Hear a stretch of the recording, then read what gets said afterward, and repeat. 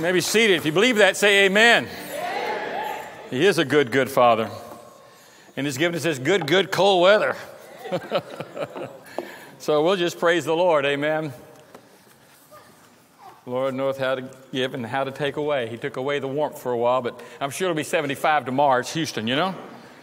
But it's good to see you this morning. We're in the middle of a series. Really, it's the second part of the sermon series having to do with our spiritual armor and the spiritual battle that we're in. And last week we did an introduction to this from Ephesians chapter 6 on the invisible war. I'll update you a little bit on that in just a moment. But today we're looking at the next part of this message on the spiritual war and the invisible war has to do with suiting up and being prepared for the battle that's going on. So let's look and review real quick at some of the verses we looked at, and I want to catch us up, and then we'll move on from there. But one thing I will tell you before I read this, Satan doesn't want you to hear this today. The devil doesn't want you to hear this. And there are some principles here today that if you don't know these things, reality, this can transform your life. Your present circumstances can be radically transformed. Your whole disposition can be transformed. Just some basic principles of the Word of God. And it may be that we do know these and it's just need reminding. Amen? Because they certainly will slip in time. He says, finally be strong in the Lord and the strength of His might, and put on the full armor of God that you may be able to stand firm against the schemes or the wiles of the devil. Verse 12 goes on to say, this struggle is not against flesh and blood, but against the rulers, against the powers, against the world forces of darkness, against the spiritual forces of wickedness in heavenly places. Therefore, since this is true, take up the full armor of God that you may be able to resist in the evil day, and having done everything to stand firm, then you stand firm, all right? Now, last week we dealt pretty much specifically with this war and this spiritual struggle. And we talked about this struggle, that it is an invisible struggle. It's not in the flesh and blood. We're not arm wrestling the devil, all right? This is an invisible war. We talked about our enemy. We talked about our wardrobe a little bit and the weapons of this warfare. If you just kind of feel that the Christian life is a matter of exertion, if we can just exert enough energy and have enough determination, if that's where your understanding is, then you certainly, you don't understand, one, the nature of the campaign itself, this spiritual campaign, and you're not going to be able to resist the fiery darts of the evil one that it talks a little bit later in this passage, nor will you be able to withstand the schemes of the enemy in your life. We've given last week in those verses 11 and 12 a fourfold description. It's even broadened in other places of Scripture. It's mentioned in chapter 1, verse 21 of Ephesians as well, about these spiritual forces of wickedness, these rulers, these powers, the principalities they're called in these passages. Try to categorize them a little bit last week, but you really can't categorize them. It's kind of a guessing game at that point. But they are demonic forces. They're fallen angels. These are when Satan was kicked out of heaven, he took with him 1/3 of the heavenly host. And these are descriptions of those fallen angels, these demonic powers. And so we talked about the reality of them. Some people get a little scared. There's no reason to. But you need to understand that these entities and these forces and these individual demons, which are called those workers of this darkness or the spiritual forces of evil, they are under the dominion, the control of Satan himself, all right? They form a united front. In fact, verse 12 is kind of expansion of the reference to the devil's schemes, in verse 11, he talks about them there. And so 12, he's talking about he uses these demons to carry out those plans and those schemes. And we talked about those schemes are strategical steps of action that he takes against your life. Goal number one is to keep you from knowing God. If he can't succeed in that goal, number two is, if you come to Christ, he doesn't want you to really know God on a deeper, more intimate level. You may have a relationship established, but he certainly doesn't want that growing into a place of maturity in your life. He wants to keep you in bondage. He wants to keep your life a life of frustration where you don't experience the peace of God and the promises of God, the joy of the Lord. They're just absent from your life. And so these enemies, this particular description of enemies, these spiritual beings, they're never really represented as acting independently. Although they act independently, they share a common objective with Satan. And you say, well, what is that objective, Pastor?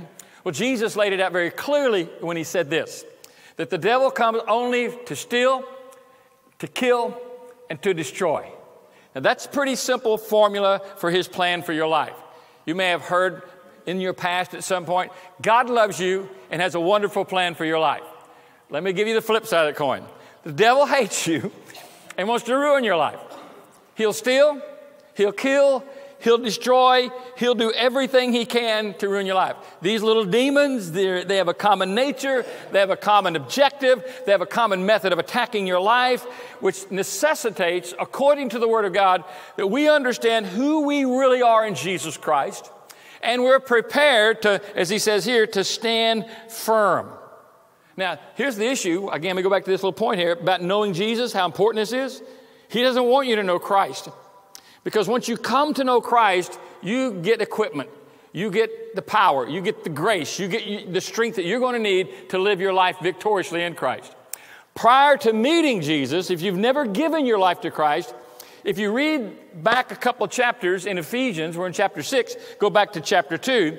In chapter 2, it describes a person before they meet Christ, and it basically just says they're separated from God and that they're under the tyranny of darkness, that they're under the leadership of the enemy and of Satan, and it says that they're called the children of disobedience.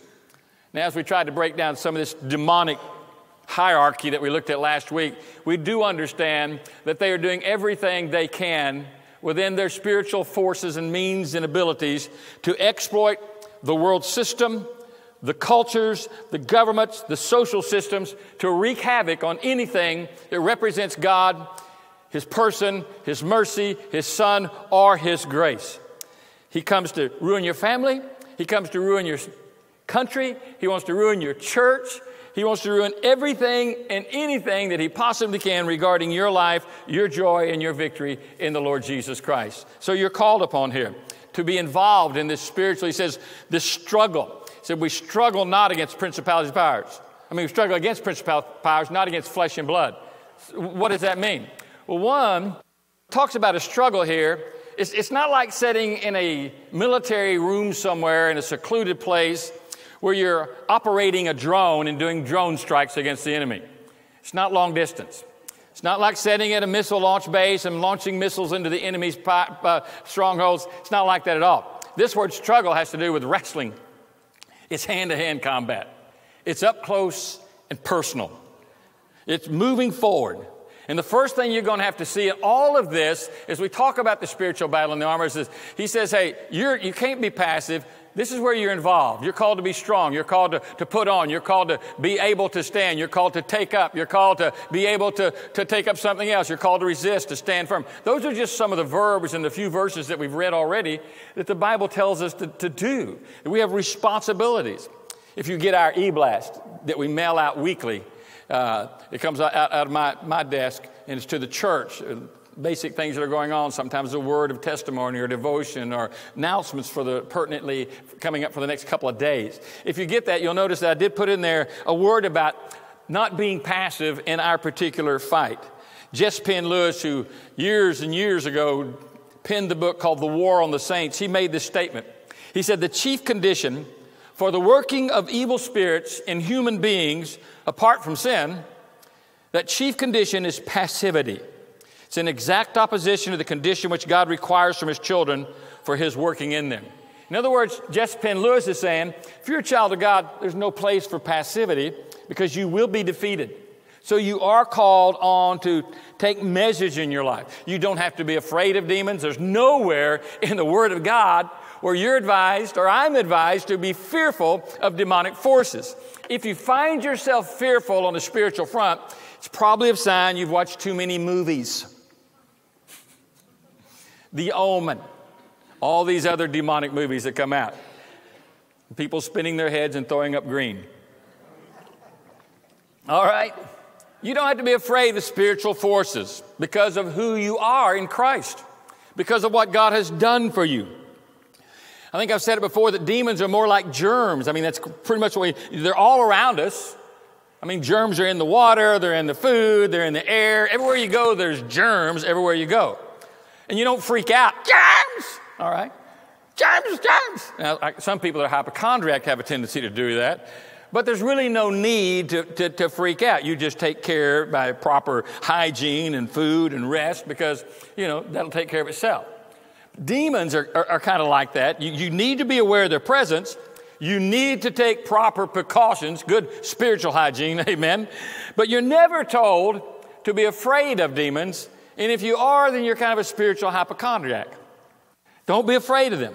The only thing that demons have against you as a child of God is their mouth. Do I need to say that again? It's their mouth.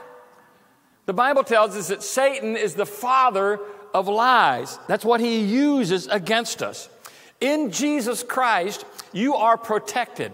As a child of God, you're equipped and you're protected and you're equipped to be able to deal with anything that he might attempt to throw at your life.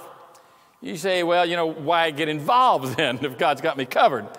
Because he tells you to be involved. It's like being enlisted in the Army or the Marines or whatever it might be, whatever branch of service, and you're actively serving your country. You don't want to be that soldier who sits there and says, well, my country is the most advanced military power in the world. Why do I need to wear a helmet? Why should I carry a gun? Why do I need any protective gear? I don't need to stand guard or even learn to shoot or fight. That's not true, is it? You're called on your commanding officer to do all those things, to be prepared in battle so that you might strategically win any effort that comes against us. You have a commanding officer. It's General Jesus. It's your heavenly Father. And he's called upon you to stand, to be firm, to put on the armor of God, to pray. All these things are called upon us. We have to take an active part in your walk, in your life on a daily basis. Satan does have a strategy. He wants to move against you individually, personally, in your life. And if you're not going to be vigilant, and if you're not going to be on guard, as Scripture says, and if you're not going to be prepared, then certainly the best you could expect is just to be a prisoner of war and be defeated, and to not have the spiritual grace and joy that the Lord has for your life. So we learn not to be afraid of demons, but we learn that we do have a much far more superior power protecting us than what the enemy has to present to us. So that leads us to this part of this series of messages where we talk about the suit up part. That we want to be able to stand. He says, so here, stand firm, therefore, having girded your loins with truth, having put on the breastplate of righteousness, having your feet shod with the preparation of the gospel of peace. In addition, taking up the shield of faith. What's this shield of faith going to do? It's going to extinguish all those flaming missiles of the evil one. What is that? That's all the lies that comes spewing out of his mouth. And you take on the helmet of salvation and the sword of the Spirit, which is the Word of God. Now, the first, I would say, after reading that, we're going to break it down a little bit this morning. But after taking this, I think the first and most important thing about the armor that we need to understand is all this is really just living our life in Jesus Christ, living our life for Jesus Christ, trusting God for His strength and power, resting in His strength and might, and believing that He's available to meet our every need. All the armor points back to Jesus Christ. I was listening on a song, just praising the Lord on the way over here from the other campus this morning, and it was a song that says, love has a name, joy has a name, peace has a name, but basically each chorus, the name of joy is Jesus. The name of my peace is Jesus. The name of love is Jesus. Well, the name of all this armor is Jesus, all right? It all boils down to who Jesus is. Romans puts it this way, chapter 13, but put on the Lord Jesus Christ, make no provision for the flesh. Put on Jesus. Wake up daily and say, I'm in Christ. I'm trusting Christ. I'm living for Christ. I'm going to believe Him today. I'm going to believe Him over anything that the enemy might tell me. I'm going to trust Christ. He says, don't make provision for the flesh. Now, the flesh here, he's talking about your old fallen nature, your old life that wants to rely on itself and not trust God, your old life that wants to pursue whatever the world and the flesh and the devil calls it to do, versus this new person that you are in Jesus Christ. One of the great, marvelous things about God's work in you and in me is that if any man's in Christ Jesus, he is a new creation. One thing about a person who's come to Christ, they are not what they used to be. They are not like they used to be. Things have changed. We have a new life. We have a new capacity to see, to understand, to hear. We get a different view now. We can get a heavenly perspective of life instead of this earthly, defeated, downtrodden, demonic view of life. By putting off the flesh and putting on Jesus, basically we're taking an attitude now that we realize that Christ is in us. We're in Him. We have who we need. We have what we need. We've been given by God everything that we can necessarily have to have victory. But there are some positions we need to take. There are some stands that we need to take. So we put off the old man. We put on the new man, as he said in another place.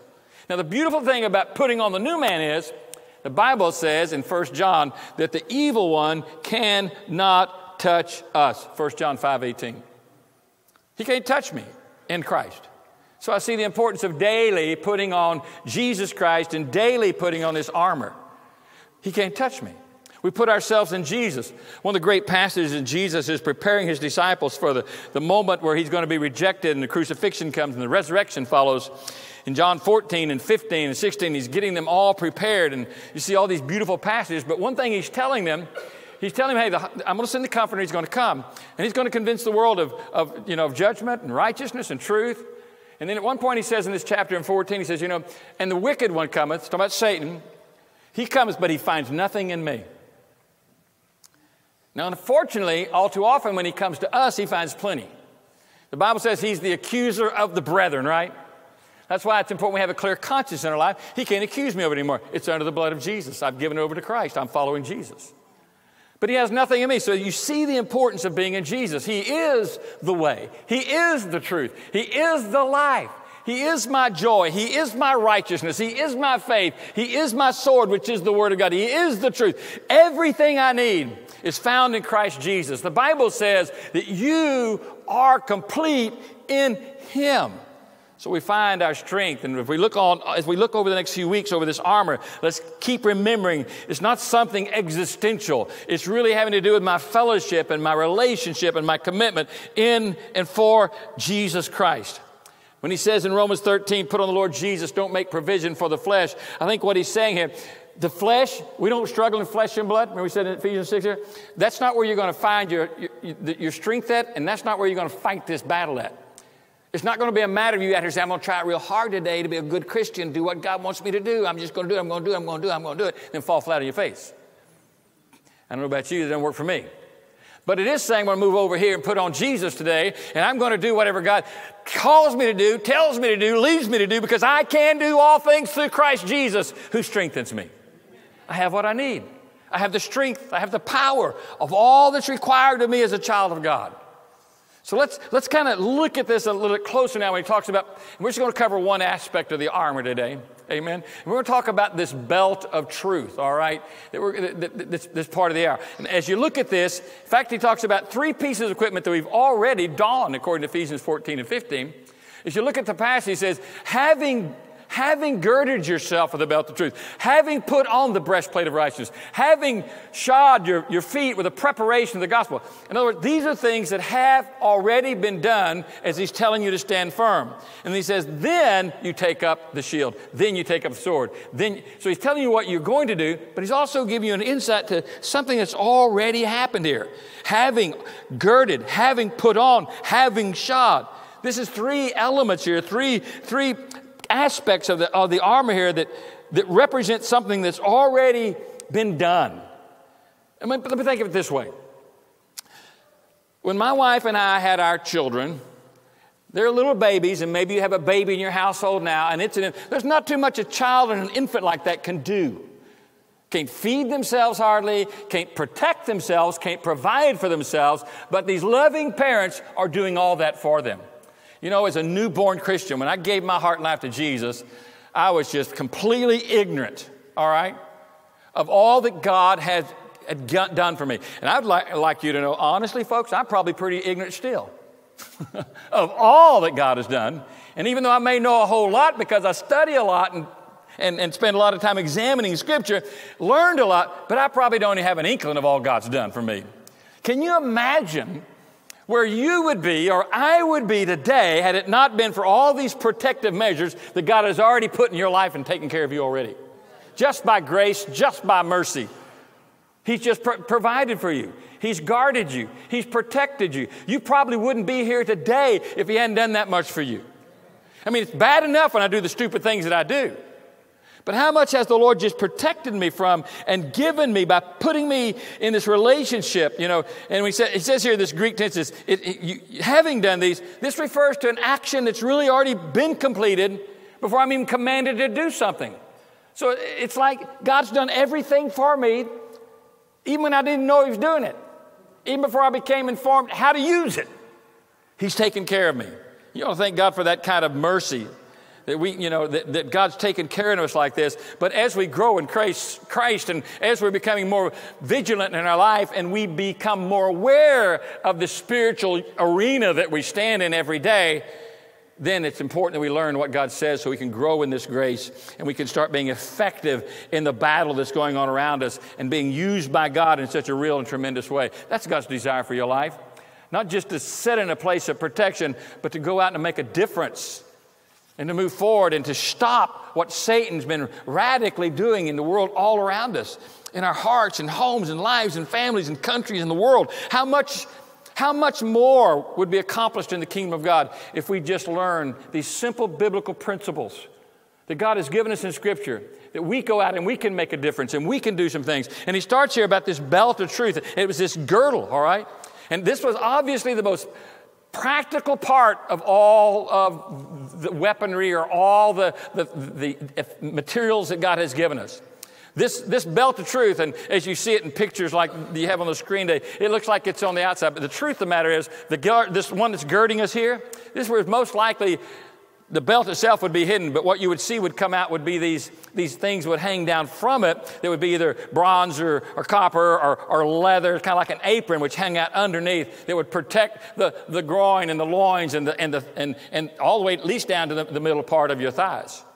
The idea here, though, is that you are fastening up and you're girding everything together. It's like pulling up your core strength here.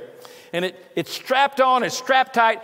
The tunic that would be worn many times to go down below the knee or to the knee, that would be taken and pulled around and tucked into this. So there's nothing dangling, nothing to get entangled in. It's preparing you, all right? It's a unique piece of equipment that pulls and binds everything together and protects you in this part of your life, in this part of your physical being, especially in this part of your spiritual being, in the spiritual warfare part of it.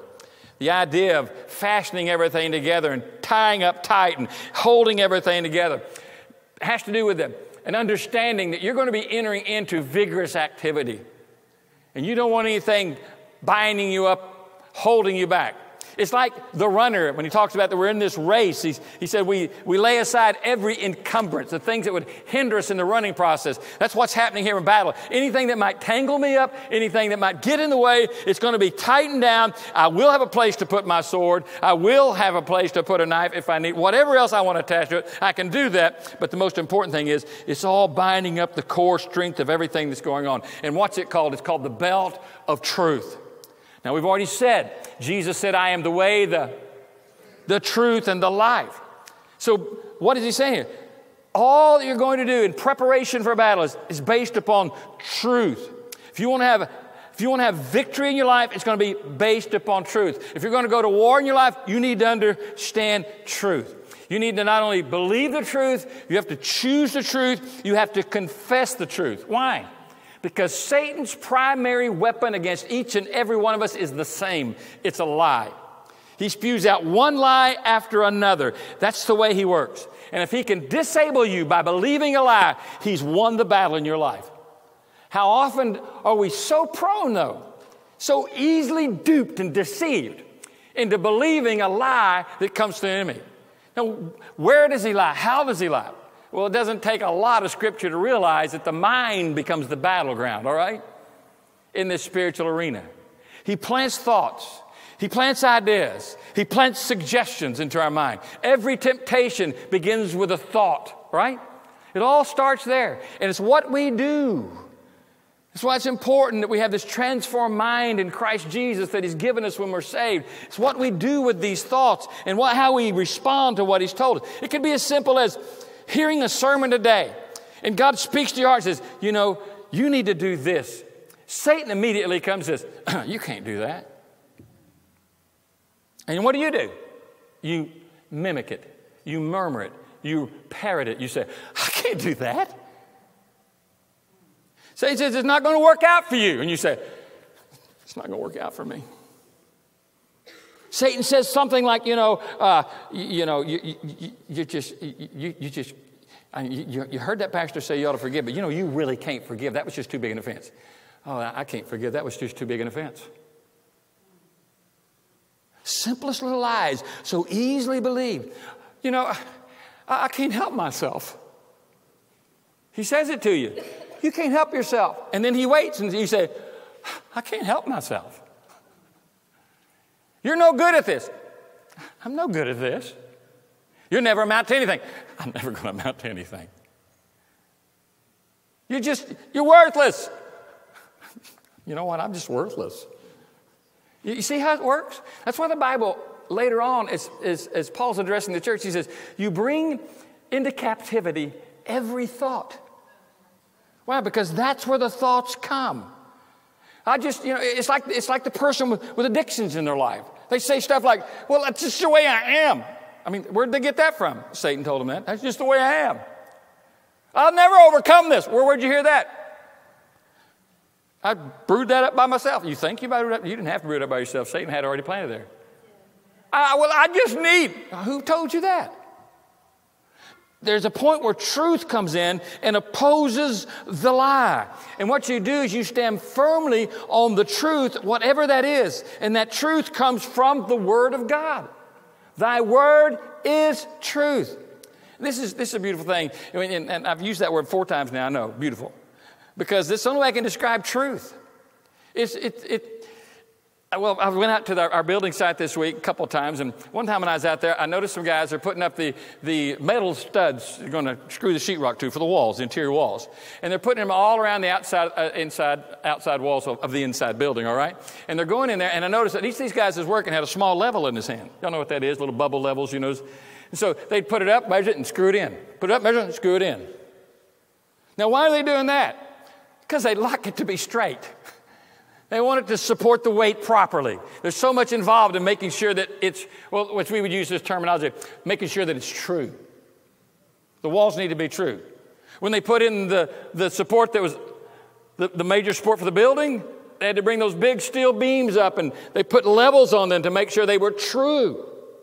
And so there's a level which helps us determine if it's really straight or not. You have a level that God has placed in your life to determine if things are correct or incorrect. And that is the Word of God. It is the truth. This is the true truth, all right? It's not, it's just truth as you see it. No. There's no room for that. Because everybody sees it differently. That's why the Bible says it's not for private or personal interpretation. What does that mean? When the Bible speaks of itself like that, in other words, God just told you, it's very clear. It means what it says and says what it means. And it's true. It can be relied upon. It can be trusted because it's true. God put His level up against it, and it's right. It's accurate. There's nothing wrong with it. You can believe the Word of God. You can believe the truth of the Word of God because it's true truth. Now, when the Bible uses this word about the belt of truth, it comes from a Greek word aletheia. And this word refers to an attitude of truthfulness, the character of truthfulness, the accuracy of truthfulness, the quality of truthfulness. All those things come into mind in this word. In other words, it's really true. It's true truth. It's not man-made truth. It's not I think and hope opinionated truth. It's the truth as reality is. It's not truth as man sees it. It's just truth as God has set it into action. This is what happens. This is true. It's true that if you jump off this building, the forces of gravity are going to pull you down and you're going to break something or die. That's true. Say, I don't believe it. Jump off. We'll come witness right after church. All right? It's been set in, there's this law in operation called gravity. It's true. Now you can overcome that law with other laws, the law of aerodynamics, all right? And that's although gravity doesn't change gravity, it's still true. But the law of aerodynamics will allow you to fly at least for a little while till you run out of fuel. And then what happens? Gravity comes right back into play. Now, the truth of God's Word is what holds us in our very core and what strengthens us and pulls it all together and gives us the grace and the power we need to be able to stand. And he says the Christian is to gird himself with truth. The Word of God, this attitude of faith upon the Word of God. Now, it goes beyond just saying, I believe the Bible. This means there's an application of truth because you're putting it on. This application of truth means I will be truthful. I mean, it's the mark of the sincere believer, the true believer, who basically would resist a lie. You know, if it's the truth, I'm in. If it's a lie, count me out. If it's true, count me in. So I want to believe what's truth. What happens in our life, though, is we begin to backslide, we begin to rebel, we begin to believe a lie, and we begin to forsake the truth. Hypocrisy enters in. Well, hypocrisy is a picture of a lie. It's not true, is it? It's pretense. It's pretending to be something that you're not. Putting on a face, a sham. And he's saying here, you need to be truthful with the truth and with God's word. You need to be honest with it, with yourself. Well, that's the first battle of truth, I believe. Can I be honest with myself? A lot of people refuse to be honest with themselves. We have a much higher opinion of ourselves than we probably ought to have. Our estimation of height and glory and wonder shouldn't be in me, it should be in God. But I won't be honest with myself. I'll have a tendency to overlook the lie or believe the lie or excuse the lie or justify my situation. Well, you have to realize I'm not as bad as Brother Tim. He may say I'm not as bad as Brother Joe. Hey, what's happened here? When somebody's building my house and my buildings, I want them to use a true measure. Brother Tim's not the measure. Brother Joe's not the measure. Jesus is the measure. So the Bible says when you compare yourselves with one another, you become foolish. Why? What could be more foolish than believing a lie? They're not the measure. They're not going to give me an accurate picture of things the way it should be. Now, we should be walking in truth so that people see Jesus in us. But ultimately, Jesus is the standard bearer. He is the standard, not just the bearer. Amen? So if we're going to be serious, then we have to be honest with ourselves. What am I justifying in my life? What have I excused in my life? What have I rationalized in my life? What have I blamed somebody else for in my life? Why can't I just take an honest look at myself and say, oh, God, help me, I'm a sinner in need. And I'll never be able to do this without you. We want to be honest with each other. We're too busy trying to impress each other, wondering about what everybody thinks about us. You've heard what I've said about that on multiple occasions. You quit wondering what everybody thinks about you, because they're not. Why not? Because they're thinking about themselves. Isn't that right? Don't worry about what people think about you. So quit trying to impress and make up stuff, embellish the truth or whatever. It's called exaggeration, a little white lie. Hey, there's no color scheme with lying. It's just a lie.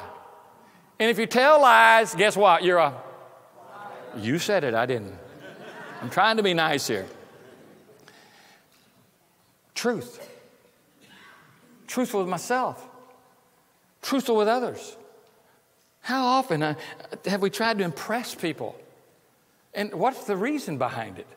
Pride gets in our way. And we choose to believe lies. That's really important that I come across this way. How about just love Jesus and be who God made me to be? How about just truthful with God? God's made it very clear with us. How important, if I'm going to step into this spiritual arena, it's all around me already. Is it important that I be prepared for this battle by having my loins girded about with truth? If I'm going to be able to stand firm. Paul wrote to Timothy in 2 Timothy when he said this, and there's no soldier in active service is going to entangle himself in the affairs of everyday life so that he might please the one who has enlisted him. In other words, I don't need to be involved with all that sham. What the world thinks and what the world does and what's popular and what's accepted and what's the latest and greatest. Don't entangle myself with that stuff. Keep all those entanglements tucked into your belt of truth. That you're just relying on the Lord Jesus Christ. How important that is for us if we're going to be what God's called us to do. Can I be honest? With Jesus, with His Word, with truth, and with myself and with you. That's the most important thing. I think the bottom line here, and don't misunderstand this statement, I believe that being girded with truth primarily has to do with that self-discipline of total commitment. Now, what I say, don't misunderstand this, don't think that your total commitment is what wins the war. It's not your strength, it's His strength. It's in surrendering that I experience His strength. When He says stand firm in the strength of His might, it means that I'm yielding myself over to Him and standing there. You understand that? It's an act of faith, but it has to do with a commitment of surrender. Tim's been preaching out of Romans where he talks about presenting yourself as a living sacrifice. That's the whole idea. It's, I'm yours, God. My life belongs to you. Anything I have has come from you. You're my all in all. So I am surrendering. It activates, so to say. That surrender activates the presence and the power and the grace of God on your life. It solidifies. It puts me beyond just trusting in my own strength anymore. Say, I'm believing God. And I'm trusting His Word is going to secure me and hold me together and keep me together in all these situations. But it's not going to be done without surrender. It's not going to be done without a commitment to truth in my own life. So for me to be girded means I'm committing myself to the truth. I don't know how many of you are watching the Olympics. I'm catching some of them off and on over the weekend. And I've watched, interestingly enough, to see some people who were not even supposed to get on the medal stand win the gold. What happened? They're not better than the other person. I mean, the announcers went through 45 minutes to tell us how they weren't going to get it. And it's always fun to watch that guy come up and win it or that girl come up and win it. What was it?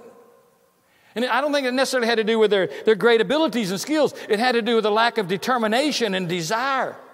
Winning in sports, anybody that's been an athlete pretty much knows that winning in sports is often the direct result of desire that led to that preparation and that maximum effort. And all too often, Christians are just desireless, passionless, because they've bought into the lie. It says, I'll go to church. And I mean, they've got it all figured out. I'm right with God. How do you know you're right with God? Oh, I read my Bible this week. I gave some money. I prayed the prayer. I left a gospel tract. I'm really right with God. That's just legalism. We ought to do all those things. But to think that those things make me right with God, that doesn't work.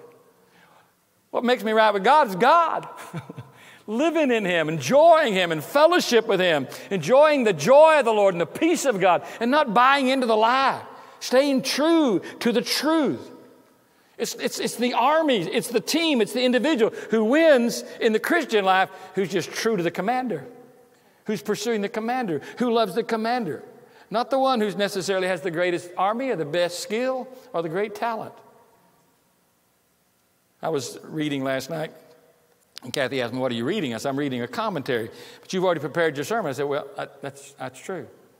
Because what I do and the way I do sermon preparation is when the Lord's led me to a specific area of Scripture that I'm preaching on, I'll read that. I'll read it repeatedly. Many times I just spend a lot of time memorizing it. At night when going to bed, I'll meditate on that particular passage during the week. And I may wake up in the middle of the night and make some notes and put it on the table beside me.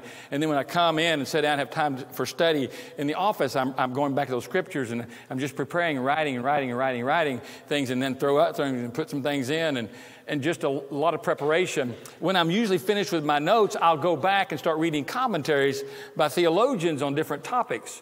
One, it kind of shows me, am I a complete idiot or not? I mean, but there's just, by the way, any preacher that tells you he doesn't use other people's material is a liar, okay? There's no new thing under the sun. We're all sharing what God's given us, amen? But I don't do well preaching other people's sermon, trying to take their notes and preach a sermon word for word or something. It just doesn't work well. You don't receive it, and I don't enjoy it, all right? But when I study, so last night as I'm reading, it's just kind of salting the sermon, with any particular thoughts that might come in. But I did write this down and copy this because it was so good. I was reading out of John MacArthur's commentary on Ephesians, and he made this statement. He said, some years ago I was told of a young Jewish man from the United States who decided he wanted to go to Israel and live there. He said after working there for 2 years, they required him to serve in the army for a given period of time or go back home. He decided to join the army. Now, his father was a very good friend of an Israeli general who at first was afraid that his son would use that friendship to secure some kind of easy assignment by going to the general and requesting something easier. He did go to the general. Instead, he said, "Sir, my present duty is too easy. I want to be in the finest, most strategic, diligent, difficult regiment in the whole army." Commenting on that spirit of dedication, the general said, "People think Israelis are so successful at war because we're super people or have some kind of super intellect or super strength. But our success is not built on any of those things. It's built on commitment. Unreserved, sacrificial commitment." Now, obviously, God has intervened for Israel in so many cases. Our commitment is to the King of Kings and to the Lord of Lords. It should be unreserved. It should be all out. It should be all in for Jesus Christ. If we're going to be girded with this belt of truth, it means that we're going to have to say, there's really no place in my life for compromise because that's built on lies. There's no place for just settling in and to mediocrity because that's really just built on lies. There's no place for spiritual deadness or being lethargic in my spiritual life or being indifferent or being half-hearted. I can't let those lies creep into my life. What difference does it make? Nobody cares. It doesn't matter. That's all lies. And we have to come back to the truth. When Satan says to you, it's just not going to work for you, then you stand on the truth and you say, that's not true. The truth says that he which began a good work in me, he will perform it until the day of Jesus Christ. That's the truth. Satan comes with lie after lie after lie daily to every one of our lives. We're not immune from that. But as we're prepared and as we understand truth and we're embracing truth and we're not so exposed to those lies because we're ready to meet them. Jesus, in dealing with 40 days of fasting and struggling in the wilderness with the devil, 3 occasions in that struggle we have recorded in Scripture. Who knows how many there were in that 40-day period of time? But the Scripture is for 40 days there was a struggle going on. And 3 times Satan comes with accusations, and Jesus' response in each one of them was this: it is written. In other words, the truth is, that's how you answer the devil. The truth is, it's written. You're no good. Well, the truth is that I'm in Christ. The truth is you're not going to make it. The truth is I'm in Christ, so I've already made it. The truth is it's not going to work out. Not what the Bible says. The truth is your kids are not going to get right with God. The truth is you're not going to make it financially. The truth is that's not the truth. You know what the truth is. Why? Because you have a level. You can hold that up against it. Nope, that doesn't measure. That doesn't work. That's not right. So the rule of behavior for you and for me is, if it's truth, count me in. If it's not the truth, count me out. And the more I learn to live by the truth, the more I love the truth. If I start regarding the truth as some kind of horrible requirement, some kind of horrible law, some kind of strict standard, then I've missed the mark. I want to grow in truth. I want to live the truth. We don't have to cover up when we're walking the truth. We don't have to worry about this clear conscience because we're living our life according to truth. We don't have to worry about a bad conscience or a guilty conscience. We're going to dislodge the lies in our life by what? By the truth of God's Word. Remember, Satan is the father of what? Lies. God is the God of all truth. So do not let your enemy deceive you into believing a lie that he can control your life in any area of your life. When he does that, you stand. He says you have to, or you should, or you're going to do this, or you're going to live this way, you're going to think this way. You're going to stand and say, hey, you have no more authority in my life. The Bible says I'm no longer a slave to sin. The truth is, it is written, I'm no longer a slave to sin. I don't have to. Now, I'll be honest with you, devil, I may want to. My flesh might want to, but I don't have to. And you preoccupy yourself with the truth and quit deliberating with the devil about his lies. Believe the truth. John 17, again, some of these last words of Jesus in his priestly prayer with his disciples. He's talking to his Father. I do not ask you take them out of the world, but you keep them from the evil one. They are not of the world, just as I am not of this world, so sanctify them in your truth. Your word is truth. That's where we stand. It's the light of truth that dislodges the lies of Satan. It's the light of truth that runs out the darkness. I love 1 John. That first chapter is so impactful and so powerful when John is telling the church, hey, listen, please understand, this message we're sharing with you, it's the message that we've seen and we've heard and we've touched and tasted. And the message is that God is light and he wants to fellowship with you. He wants to fellowship with you. And our fellowship is with him through his Son, the Lord Jesus Christ. But he goes on, he starts talking about truth. He says, hey, if you're going to walk in that light, you can't live a lie. If you say you have fellowship with him, yet you walk in darkness, then you do not practice the truth, and you lie. In other words, it says, not only you speak a lie, because you're saying, I'm walking with God, I'm in fellowship, but you're not, because there's darkness in your life, there's sin in your life, there's lies you believed in your life. And what's happening? You're just lying. And not only are you lying, he says, you do not the truth. So you tell a lie, you live a lie. Next verse says, but if we walk in the light, as he's in himself is in the light, we can have fellowship one with another. And the blood of Jesus Christ will cleanse us from all sin. In other words, if I walk in the light, I have fellowship with God. What's that mean? Embrace the truth. Believe the truth. Then you're in the light. Well, what if I don't? And I'm over here in darkness. But he said, if I walk with him, and here's the thing about it. When I first read this as a young believer, I was trying to make sense of the verse. He says, if we have walk in the light with him, we have fellowship with him, and the blood of Jesus Christ cleanses us from sin. Excuse me. If we walk in the light, as he in the light, we have fellowship, and the blood of Jesus Christ cleanses. Excuse me. I'm trying to put these pieces together. And I realized, stupid, get in the light. You're going to see the things that are wrong. You'll see the lies you believe. But you have the blood of Jesus Christ to cleanse you from all sin. That is such a powerful verse. That next verse he said, so if we say we have no sin, we're just deceiving ourselves, and truth is not in us. Did you catch that? We're not being honest with the truth. But here's the beautiful thing. Again, it is beautiful that we believe the truth and trust God, and the blood of Jesus Christ will cleanse us of the error, of the lies, of the dishonesty, of the hypocrisy, of the sham that we so easily embrace in our life. And I think most of you would know that next verse 9 of chapter 1, which says, but if we confess our sins, God is faithful and God is just to forgive us of our sins and to cleanse us from all unrighteousness. What a great promise. What a glorious promise. Put on the belt of truth. Let it be the thing that holds your whole core of your life together.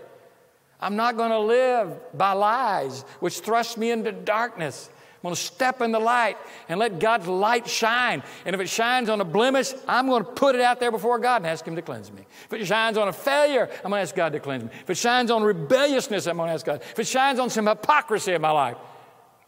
It's so easy in this culture we live in. This is such a lying world. And it's understandable. People lie all the time, don't even think.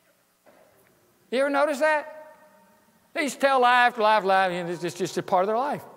Because the God of this world, little g, God, is a liar.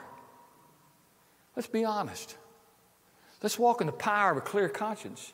Let's live in the light of truth and see the glory of God manifest on our life in great grace and great power. Put on the belt of truth. And thank God, you have it already. Now live by it. Fasten it tight. Hold on. Because this is where you're going to stand. And this is how you're going to stand firm. As a child of light and a child of truth. Let's stand with our heads bowed today.